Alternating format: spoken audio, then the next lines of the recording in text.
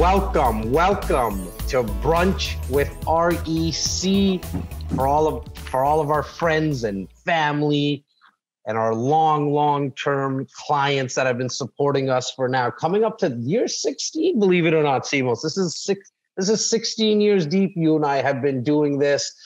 Just want to say thank you guys. Happy New Year! If you didn't join us on the brunch of the first brunch of 2021. Happy New Year to everyone. And if you're watching the recording, make sure to still put your questions wherever you're watching this recording. Our team will definitely reach out to you. Make sure we get any questions and or concerns taken care of.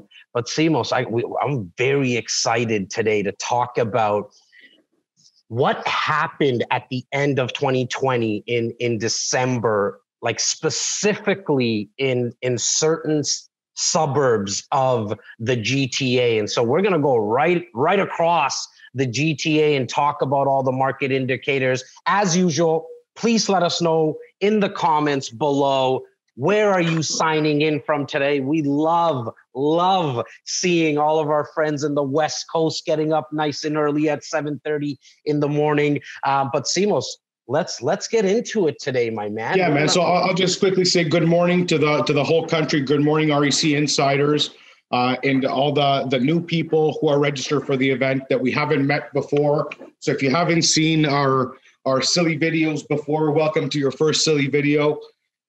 We're speak here for yourself. You're the silly one, not me. let the new people be the judge of that. Yeah, I know. But good morning, everyone across the nation. We are here this Saturday, January the 16th, to try and bring you as much value as possible.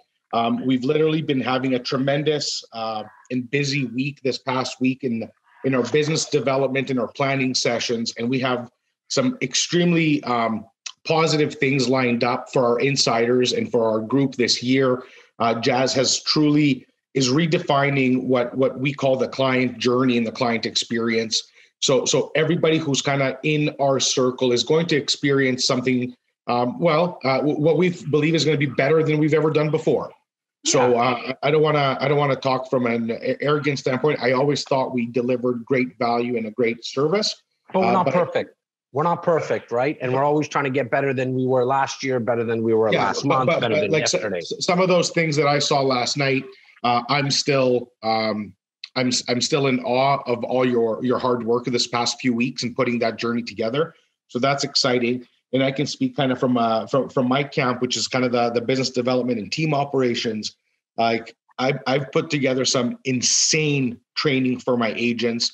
So when you come off your coffee with REC, and every insider comes off that call that says, okay, well, I am ready to make a move. The brokers that you're going to be working with, that we have always oversight over, are going to be ready to really. So I've trained them how to properly identify the best opportunities. And I went deep. Meaning which renovation, which location, what to look for in each market. So they're not going to be, looking at each other in the car, the client and the broker say, where do we go from here? They know exactly where to go. So we're really trying to close that gap of the search from 3 months down to a month, where an investor can have confidence and the ability to see their broker, get qualified, get on the ground, execute, and move on to the next property. So and there's tons of exciting stuff happening. Just to add to that point really quickly, Simos, we've been saying for 16 years that the best deals in real estate are the ones that you create. That's right. And when we started this, myself, yourself, and our late great partner, Simon, we at that time, it was just us three creating these deals, identifying these deals, figuring out the ROI, how to work performance. But now we have an army of 41 real estate agents right across the Greater Toronto area. And for somebody who's new to us, how we define the Greater Toronto area really is kind of Hamilton, called Burlington, Hamilton, right over to Uxbridge now. I mean, that's kind of where we're at. And that's how far east we're going in to create these deals. And then we go right north to Newmarket and down to the lake. And so in real estate, you need to be able to create deals. What do we mean by that? Well, if we see a bungalow that has above grade windows, for example, but doesn't have a basement apartment, hey, we know that we might be able to do a basement apartment in this property, get it for the value of a bungalow with just a one door property, but we've also partnered up with service providers that come in, legalize the whole apartment for you, get it all done for you, pretty much turnkey. But you as the investor get to take advantage of that sweat equity. Sweat equity is what we call it, and you get to take advantage of that, not someone else. And so what you and yourself and Bobby, director of team operations, have been able to do to train our realtors. We've been doing this for a very long time, but now they're ready to go. And so if you're new to our world and you don't get our emails, maybe you just came on Facebook, maybe you heard about the crazy hand-waving Indian and the good looking chef, bald chef now, on purpose because he does have hair, Simeon, I want you to do us a massive favor. Just get our emails. Just get our emails. There's no obligation. We don't charge for any of that. It's quite easy. It's REC. All you got to do is go to RECinsiders.com. You just go to RECinsiders with an S at the end, .com. You put in your information there, and we send out a couple of emails a month. Most of them are just to let you know we're doing one of these things. But we do come out with exclusive opportunities, 8 to 10 of them.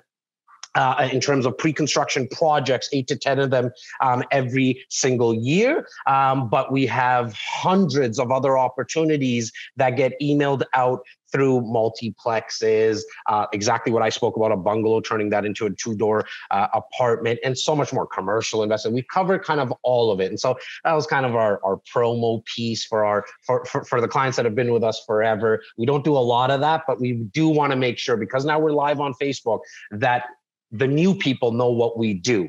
So let's get into it, Simos. Last brunch, the first one of 2021, we spoke specifically about the Toronto, like Toronto proper, what happened in the market. So I'm going to do like a 30-second, 45-second, I'm going to try to do a 30 to 45-second recap about what happened specifically in Toronto. And then what we'll start to do, and I appreciate you sharing this, Simos, and then what we'll start to do is go across the other parts of the GTA, the Oakvilles. We're going to cover Mississauga. We're going to cover Brampton. And then we're going to end off at Durham. The reason we decided to talk about the suburbs this weekend is because what's been happening. I mean, we've been seeing very, very low months of inventory, very low days on market, and massive appreciation. And a lot of it has to do with people just wanting to get some bigger space. Not only from a home's perspective, but just they're not wanting to, what we're seeing, the trend that we're seeing is not to be like right in the core of downtown Toronto. Now, at the start of January, we are starting to see a bounce back in the condo market in downtown Toronto. But even I do want to talk about that. Finish your sentence, but there's two major points that I want to touch on. Don't let me forget, especially the return to downtown. For sure. In terms of the suburbs, we're also seeing people wanting to get into condos, townhomes, not only the single family detached and semi-detached homes, but I'm going to do a quick recap. The 3 market indicators that we like to look at and are very easy to find. And at any time, guys, if you want these stats yourself, just shoot us an email at info@reccanada.com and say you want a copy of these stats. We'll get that over to you. And I'm sure Tyler Ty Walburn, our air traffic controller, is in the comments. Throw your questions in there. We'll do our best to get to them. So 3 market indicators that we like to look at is average price in terms of passive appreciation, what happened. We also like to look at months of inventory, because the months of inventory always tell us, is it a buyer's market, a balanced market, or a seller's market? Okay, and how we determine that? 0 to 3 months of months of inventory, you're in a seller's market. 3.5 to 5.5 months, you're in a balanced market. 6 months and above, you're in a buyer's market. And then the third metric that we like to look at, the third market indicator, is days on market, because now we can kind of get an idea how long are homes actually staying on the market, because then you'll be able to determine, hey, like if I look at a listing, for example, here in Toronto, the average days on market is 26 days. You know, the next time, if you're thinking of selling your home or your condo, it's going to take you on average about 26 days. Now, it could also take 52 days. It can be done in 1 hour, because we're seeing a lot of multiple offers for single family homes, townhomes, condos in the Toronto market. So in Toronto, at the end of 2020, December 2020, we saw slightly under 2 months of inventory. What does that tell us again? That we're definitely still in a seller's market. We don't have a lot of inventory, and we still have people wanting homes. So the demand is very high. You're going to see this in all the stats that we bring up today, right across the GTA. And really the underlining, for me, what I'm looking at, the underlining factor, because like, why do we see so much demand still, is because we've never seen interest rates as low as they are right now. You can get a 5-year, and every time I say this, somebody says, no, you can even get it lower, but it's a 5-year fixed. You can get out in the market right now for about 1.9%. 1.9% for 5 years. We always tell the story, right? So it was like when I bought my first home in 2006, I got an interest rate at 4.5% for a 5-year fixed rate. And I left the bank that day, with my brothers, and we were laughing. We thought we robbed the bank at 4.5%, man. I mean, now to get at less than 2%. Well, and the reason people tell you can get it lower is because you can. Like, we're seeing, like, the common right now literally is 1.7, 1.6, which is mind-boggling. But Jazzy, I wanted to touch on a couple things. Yeah, Toronto market, you said. So in Toronto, so if you look at the screen, I still have the stat up. Toronto markets, that's 1.9 months of inventory, but there's a tiny little write-up down there for anybody having a tough time. It ends with something like this. The average selling price was almost 12% to 986. To be accurate, it was 11.6. The average price in Toronto across all home types is literally $14K off $1 million. The average in the city went up $100,000, 6 figures. Yeah. In a year where unemployment went skyrocketing due to the forced closure because of the virus, in a year where millions of people's businesses have been shattered or like dilapidated, at the very least, those who were I'm not going to say insightful, those who were fortunate enough in their lives to have a piece of real estate under them can lay a little easier knowing that their real estate will hold them together. That real estate was, and will continue to be the one thing, that one real tangible thing, that whether it's a virus you can't see, whether it's political unrest, whether it's whatever the case may be, when you wake up, it will be there. And look, to put that into context, 15 years ago, if we pull up this exact same sheet, in Toronto, the average price was $335,000.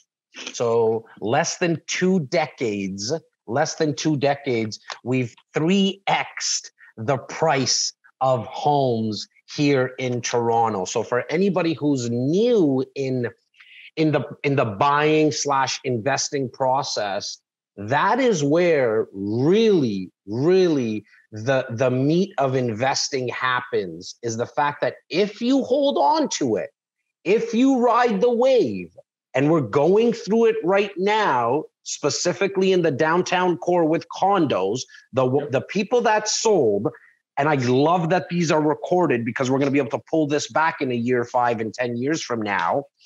The people that sold because they got scared of the values that dipped in the downtown Toronto condo market are going to be kicking themselves. Why? How do we know that? Because it happens every single time. I've done it personally myself. I sold a property back in 2000 in 2006. I bought a property, my first property.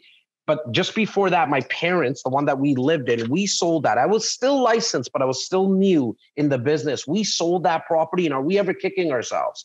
Why? Because we sold it for $410,000. It's worth a little over $1 million right now. We could have kept it. How? All we have to do is refinance it, pull out the equity, and buy the property that we did. And so, anyways, I think anybody who has held on to their properties for a very long time, I'm sure you agree with this sentiment. Simos, let's move over to I have Oakville. one last thing. Because I had at least 3 people reach out to me over the last week speaking directly about condos. But I don't want to speak about their fears, which were unfounded. Everybody has a right to be worried, but every single investor and every single person has access to the Google, and everybody has access to the REC. And when you're wondering how to interpret data, we are here for that reason. We don't sugarcoat anything ever. So I want to point down to a fact that inside the Toronto market, where it says condo corner, bottom left, condo sales in December were up 75% year over year. The price was down 4.6%. So if anybody is wondering how to interpret that, when sales are up 75% year over year, so last December there was no COVID. This December there was COVID. So this is a pre-COVID to post-COVID fact. And during a second lockdown or pre-lockdown where things were going bad, we saw a flurry of activity like no other December.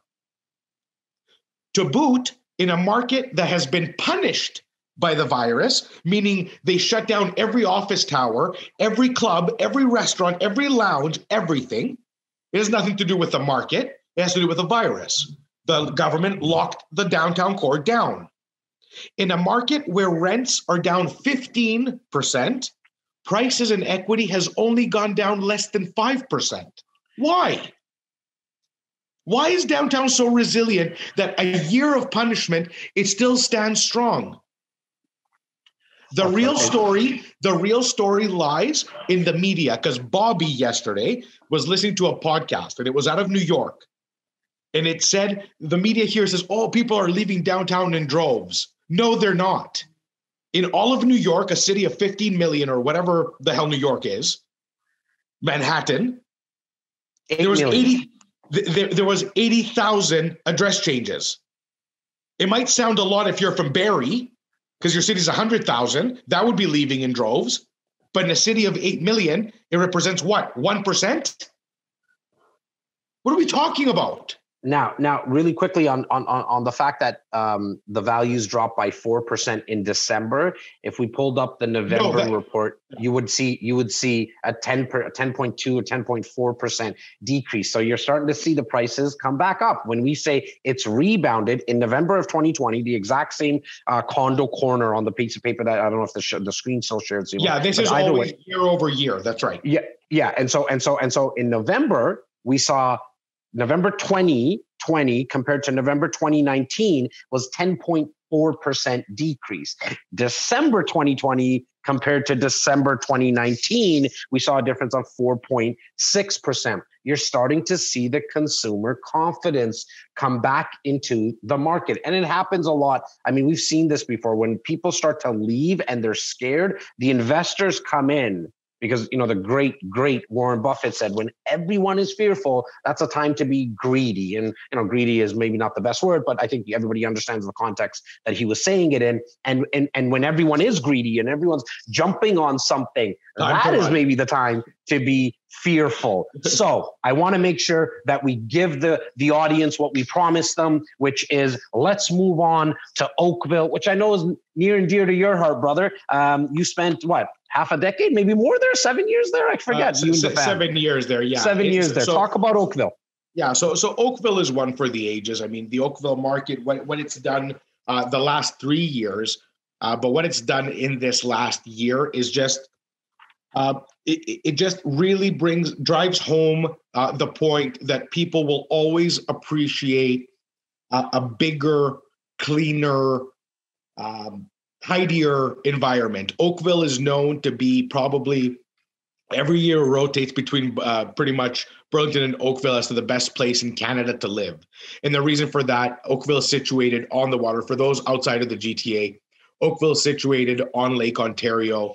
It has probably about a 20-kilometer length across the water, and it goes about 5 to 7 kilometers north into the Niagara Escarpment at one point. Actually, not the Niagara. That's more Burlington touches there, but it goes north into Milton, and it's just, when I say stunning, it's well taken care of. It's a high income city, like on the average. So it's no coincidence that we've seen a 20% growth year over year. We used to be at $1 million last year. We're at 1,246. Yep, $1,250,000 to get into an average home in Oakville. So a big kudos to the councillors who've maintained that city to the state that it is. A big kudos to the developers bringing more housing into that market. And of course, a huge nod to every resident, citizen, and investor into that market for creating an environment for so many people to call home. We were involved in 4 launches in Oakville last year. Yep. Not big investor ones, but like we took part in District, we took part in Nouveau, we took part in a bunch of new developments.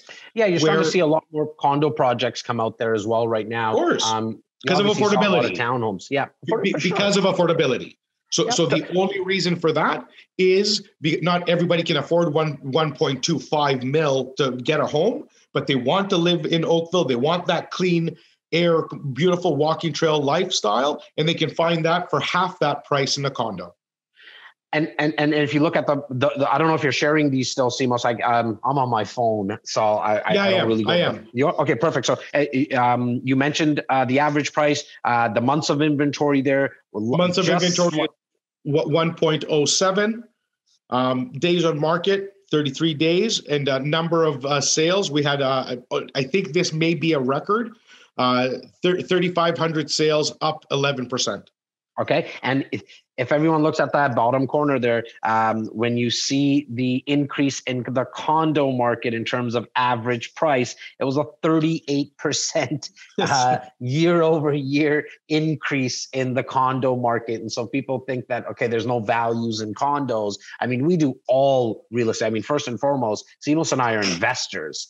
First and foremost, we're trying to create wealth in real estate ourselves, generational wealth to leave it for our families. Well, I always say if my 2 boys treat me well, and depends how they take care of daddy, will determine what they're left with. But honestly, I digress. So Oakville, I mean, obviously because of affordability, people want to be there. The school districts are one of the best in the country. People want to be in Oakville, but it's hard to get in, even with the help of the bank of mom and dad, to get in with an average price point of 1.2 million. So what do? You look at what's more affordable. Average price for a condo in Oakville right now is $775,000. Let's chat it up about Mississauga. I mean, that's where you live.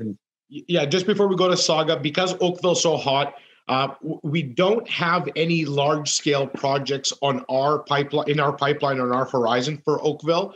But if anyone is interested in really delving into that market and looking for some opportunity, I definitely am extremely well connected with those low and mid-rise developers in the Oakville-Burlington corridor. We're literally consulting on a seniors home in Hamilton right now, design build from the beginning stages.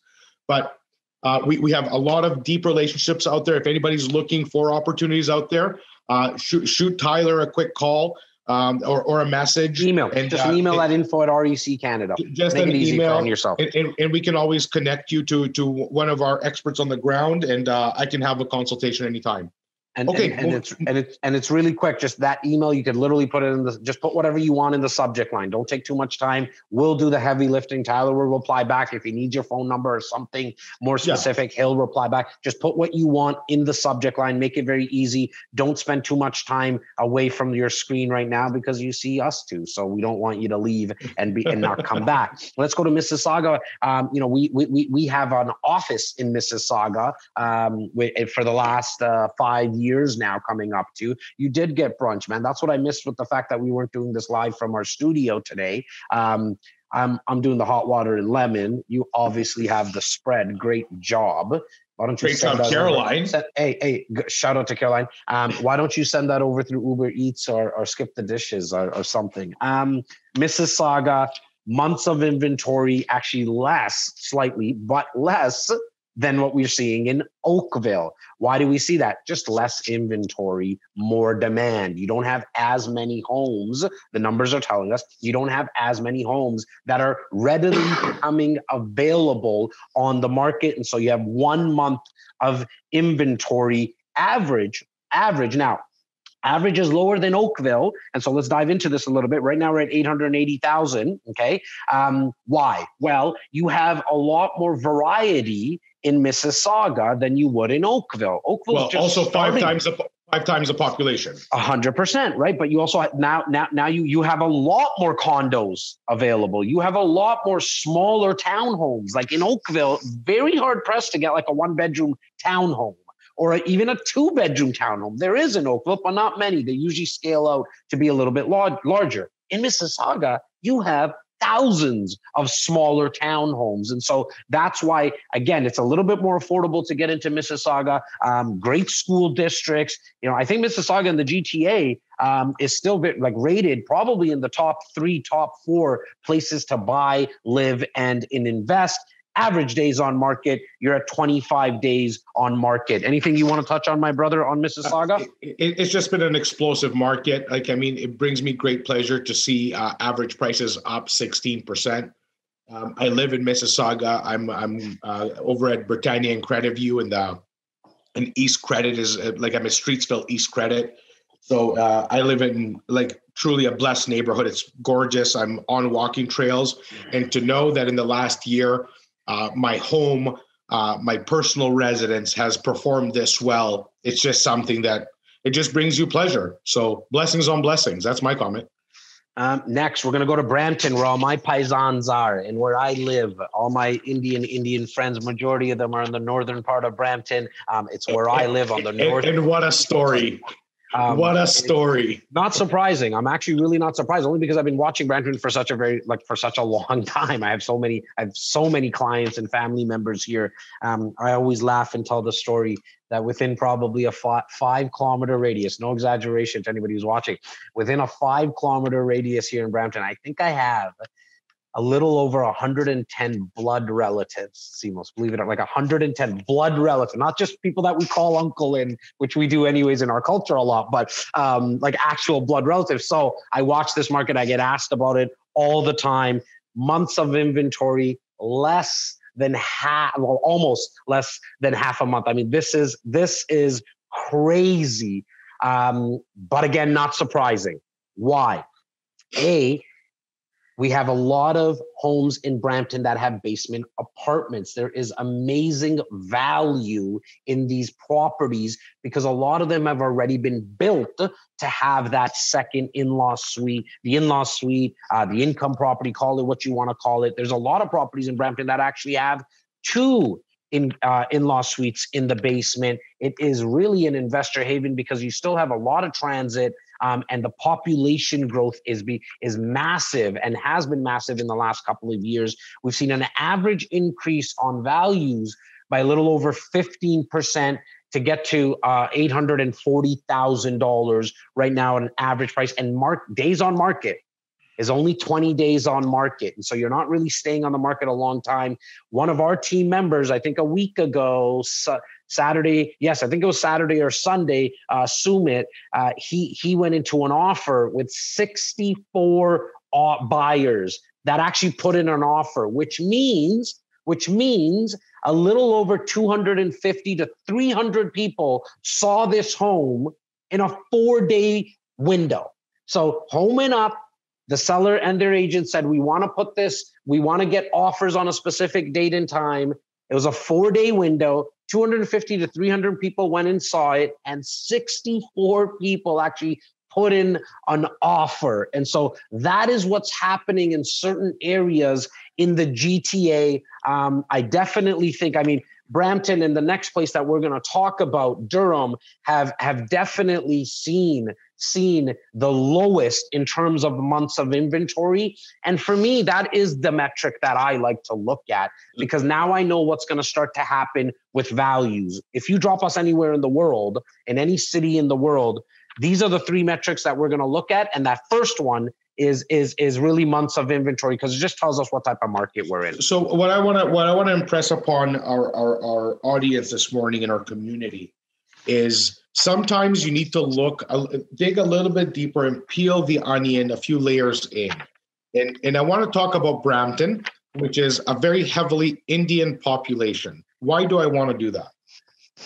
What do Indians or any mass immigration culture do when they first come to Canada? They typically will come with family. They will sponsor family. They will live together to save money. The exact same story every wave of mass immigration did. So what did Indians do? What do Torontonians make fun of Indians for? Living together in the same house, right? Ha, ha, ha. 2-3 years later, though, when all those new immigrants have opened up the restaurants, started the hair salons, went to work in factories, and prosperity starts creeping in, and they're becoming a part of the fabric of the country, and they're progressing, what is the first thing that any human being does? I don't care if they were a Greek immigrant, Indian immigrant, Japanese immigrant, German immigrant. What is the first thing you do when you can? You buy a home. So in a market during COVID, again, we're talking about a time where everything comes to a screeching halt, a population that has been sitting on money because the said demographic has been saving every bean that they can for the last few years. The minute they see an anomaly in the marketplace, just like anyone else, because they're smart, the money is cheap, they can borrow 1.7, they're out buying Brampton right now. So it's not a coincidence that Toronto has a 2% month of inventory and Brampton is sitting at 0.37. Sometimes we can go beyond the headlines, beyond the stats, and think why. This is why. Because when you say there's 2 income suites in the basement, those people can't wait for the day to say, here's my notice, I bought a home, just like anyone else. Oh, and that's the story of Brampton. And they're going to look for a property just like my parents did when they came to Canada in 1974. They rented in a basement, then they got an apartment, and then they bought their first home. But that first home that they bought, they understood that they needed to have a basement apartment in it to offset the cost. There's myself and 2 older brothers. Mother and father's household income was probably nothing more. Factory worker, mother, taxi driver, father, household income, maybe nothing like, I would probably say about $65,000, right? $65,000. I just like to bring up the point, Jazzy, because people don't see like I'm a guy who needs to understand why things happen the way they do. So like it's easy to say, it's the Chinese buying them. No, it's not. It's our Torontonians from Markham buying them, or it's I just hate that shit. So whenever I can, so like when the stats are so blatantly clear. And they separate themselves. The stats separate themselves so clearly. It's good for people to know what's happening and why. This is why. So let's go. Let's move over to and it's the last city we're going to speak about today, and then we'll take some questions in the comments. Maybe Simos, you can scroll in the comments section there, see if there's any comments or questions that we can address. So to our audience, we apologize. Normally, we would have double the amount of people on, but because of the lockdown, we had to shift back to home so quickly. Next week, we're definitely hoping to have the offices back, like where we can actually go and work separately in the office and have a safe environment, but we just have to figure everything out and have our people normally going into the comments. Let me go in because I'm going to act and pretend that I'm Bobby, Tyler, and Simeon. While you're doing that, we're going to speak about Durham, and then you just stop me, Simos, if you see something where someone had a question. So just give me 1 second. It's good morning, niceties. We love you all. Okay. The screen is blurry. Sorry. And if you don't mind, guys, take a second. Give us a red heart if you're agreeing with us right now in terms of the way to create long-term wealth in real estate. And if you're not agreeing with us, give us a blue like. Blue like if you don't really agree with us, and a red heart if you do agree with us. Let's get this screen lit up. Any questions that we should address, Simos? Or no big questions, but I'm not surprised. We've kind of really gone over the stats, and we've saved the biggest story of all for last. The record-breaking Durham market that finally has solidified itself and found its way to $700K average price. Take it away, Jazzy. Yeah, look, I mean, for me, as I mentioned, I've been watching Brampton because I've lived here now for the last 5 years or 4 years or something like that in the family that I have. But the real area that I've been always keeping an eye on, specifically in the last decade, has been Durham, because it's on the east side and everyone's always talking about the west side and the north, like the Barries, Hamilton, Burlington. And then when you speak about Mississauga and Oakville, you kind of just get priced out. And so the area that I've always been interested in is Durham, because I know that the GO train goes there. Like right now, you can use the GO train. You can get on the GO train from Pickering, Ajax, Whitby, Oshawa, and the growth in value year over year that I've seen in this area, but not having a lot of investors move in, because most investors just don't know about Durham.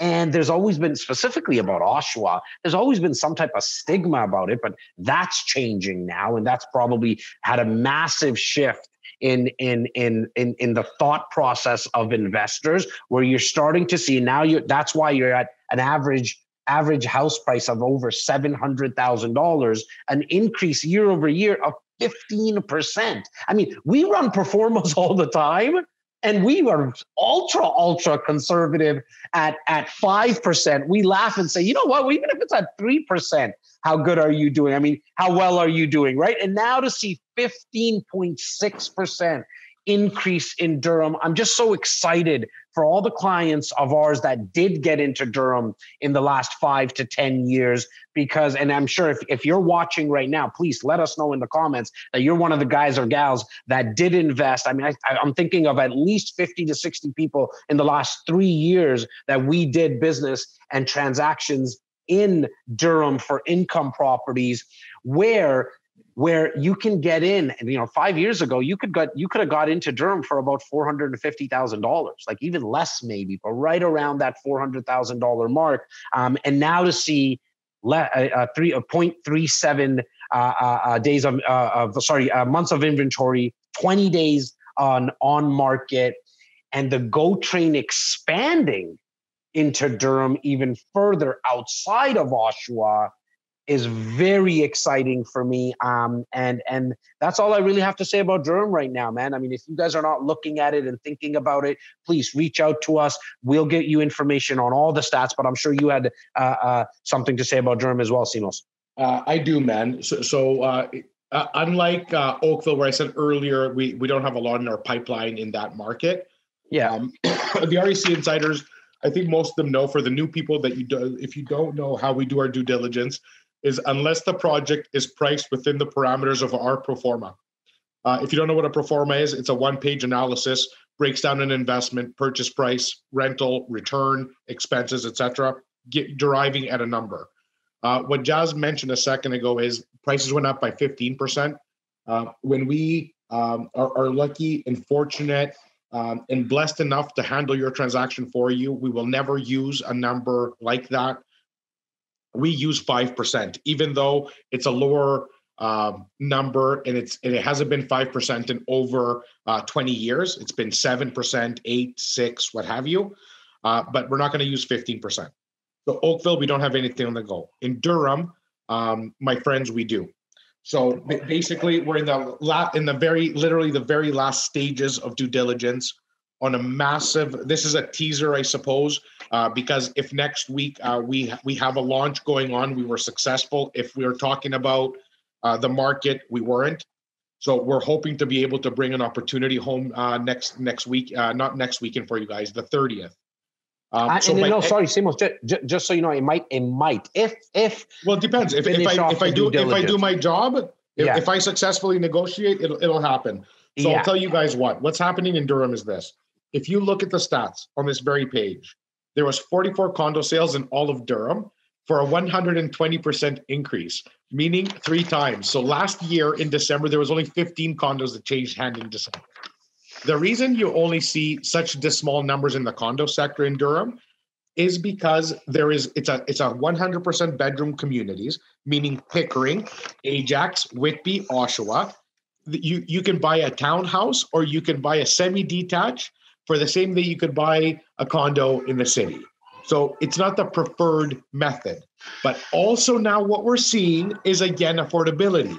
As the prices have crept up to $700,000 for the average home in Durham, condos are now being built on every corner.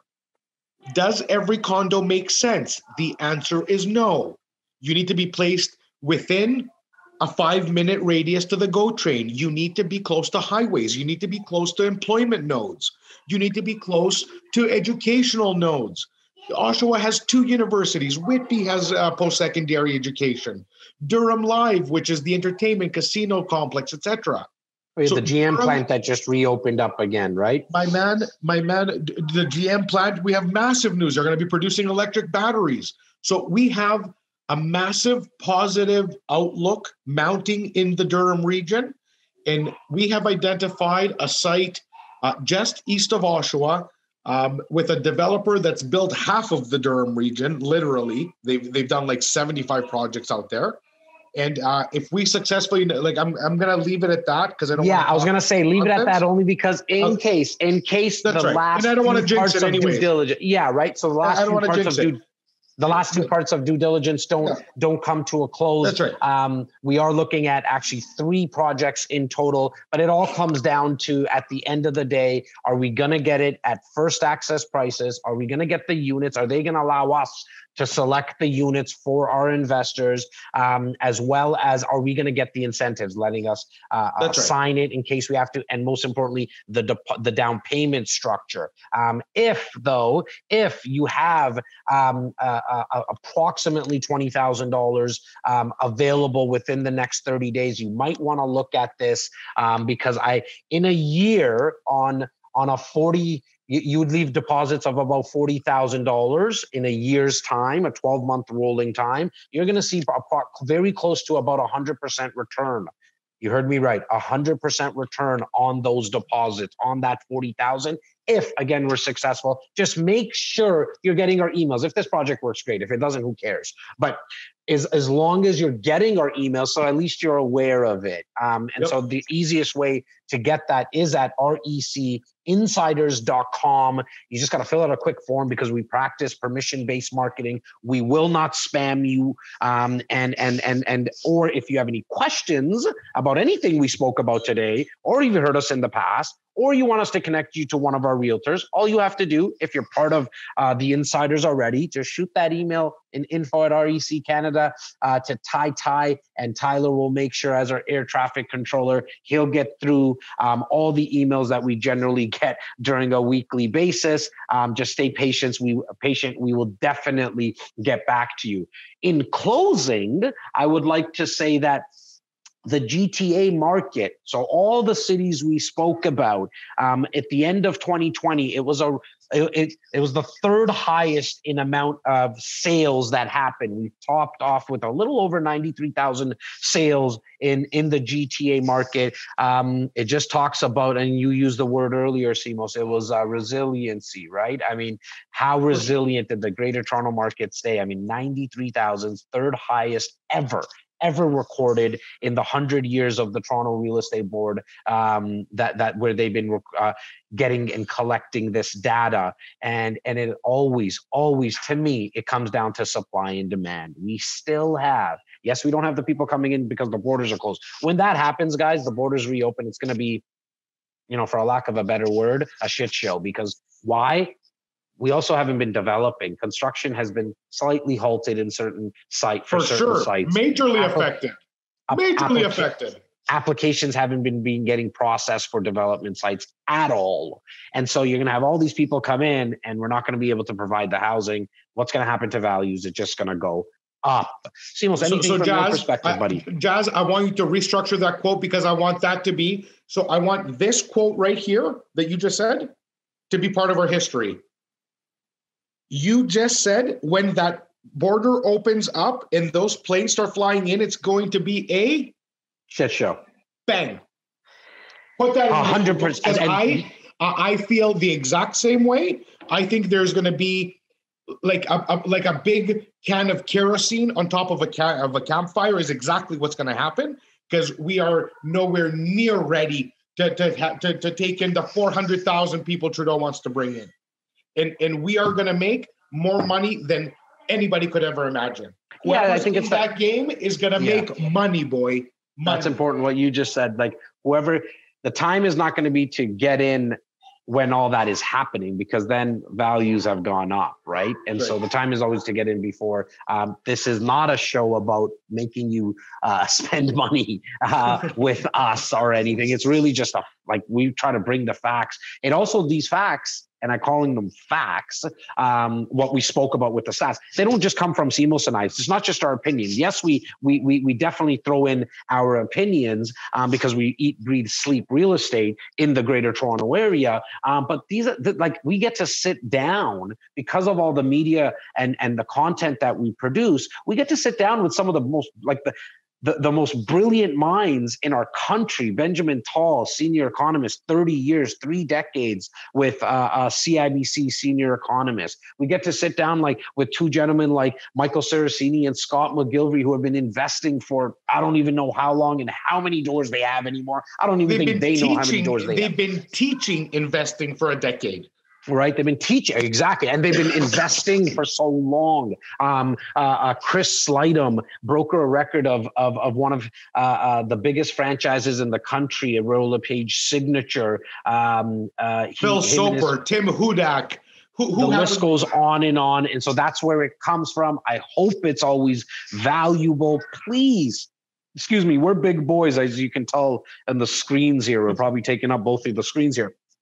We can handle constructive criticism. Please let us know what topics you would like us to cover in 2021 in these brunches, what speakers you would like us to bring on, what opportunities you would like us to bring on as well, and any other feedback. Like maybe it might just be like, Jas, can you just shut up once in a while? We don't want to hear you talk. That might be it, and I can handle that as well. You'll take a week off. Yeah. You'll take a week off. Maybe. I'll take 3 days off. Maybe. Other than that, I mean, I hope everyone has an amazing weekend. Let's do our part to stay to I hate to use this word, but flatten the curve again. Just do your part. I mean, we're very blessed in real estate that it is an essential service. So real estate is allowed. Simos, why don't you just quickly touch on that, actually, because I know you've been talking to our realtors. What are we allowed to do and what we're not allowed to do? So first and foremost, to everyone out there, I know me and Jas, we don't have a choice. We have an army of people that work with us in the trenches every day. So am I going to be going to the office this week? Not to work for 10 hours, but I do have to go in and out, drop off deposits, move money, get paperwork done. We chose to do this brunch today from home because we need to have our cleaning crew. So basically what me and Jas do is we have separate areas in the office. I'm in the Mississauga office. Typically he's at Don Mills. And basically we're going to have our areas and the outside of our area sanitized. And none of our staff, including our own salespeople, are going to be coming in and out of the office. So basically, in Mississauga, I'm going to have Bobby. On your side, there's going to be our director of sales, Laura. There's going to be a couple of the video producers, socially distanced. So we're doing everything we can to stay safe and not put anybody at risk. For all of those out there who don't have a choice, who are kind of in our position, and you have to go out to any people on the front line, we wish you the absolute most courage and patience to make do with what you have. Stay safe. Don't allow people to don't feel bad to ask someone to step back. Like I go into a meeting that's worth, when I'm negotiating this development in Bowmanville, and the old man who's been in construction forever wants he's a clothes talker. You know what I mean? Sorry, bro. Like if this is going to kill my deal, I don't want to go home and get my kids sick right now. So like literally, like don't be scared to ask someone to step back. It's not bad etiquette. It's not a joke. People are dying every day. So at this point, if anybody's still talking like COVID is a joke, please stop. Have respect for our frontline workers, because I have many friends and clients who are there. I'm selling a medical building, so I'm talking to doctors every day. This is not a joke. It's not a political opinion. Treat it with respect. Let's flatten this curve so we can one day just get back to normal and live our lives the way we want. What's my little villain man doing there? They think I'm only talking to you right now. It's not just boy. Uncle Simos. There's other friends of ours watching. Where? You can't see them right now, though, on the screen. As everyone can see, the boys here are taking I'm over. not going to let Daddy do a lot more work. It couldn't have been any better timing. Can I hear what they're saying? 1 second, buddy. I love everyone that's watching. Thank you for your support. Simos, love you, my man. We'll talk soon.